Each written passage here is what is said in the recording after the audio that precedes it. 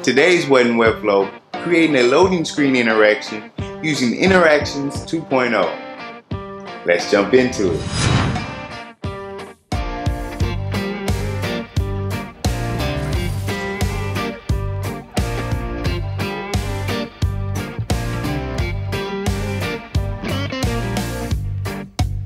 But before we jump into it, let's take a look at this sketch to see how we're going to structure our elements to create this interaction.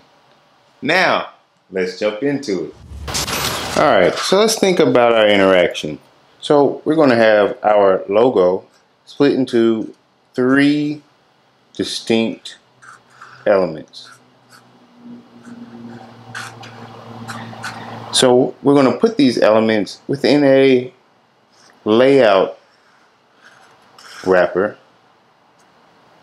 and then in order to get our interaction to move, we're going to need to have a mask on this middle part of the logo. Then we'll have it overflow hidden, so then when the interaction occurs, the middle portion of the logo will go left, and then we can reduce the mask to 0, and then this portion of the logo will then move afterwards. Alright, so now we're in our project. So we already briefly went over the structure so that we can complete this interaction. But just to give you a little bit more detail, the loading screen is placed as position fixed and then overlaid over all of the elements that are on the website.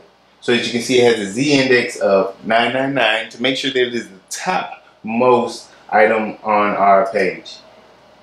And then we have the container and the wrapper that we drew out.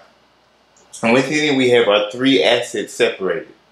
So now let's jump into how the interaction was completed.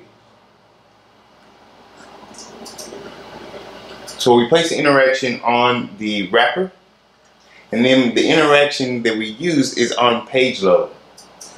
And it only occurs while the page is loading, and I have it on a loop.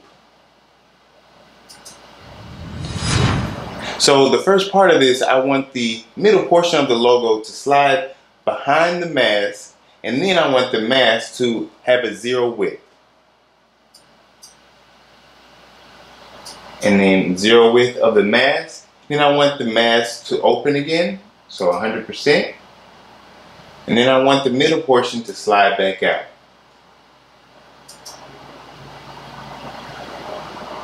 Nice. Now let's check it on a loop.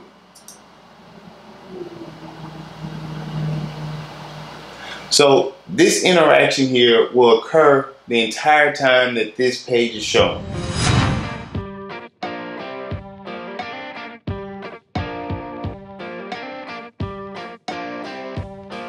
So we'll use interactions like this anytime we want to create something for the user to see before all the assets on the page completely loads.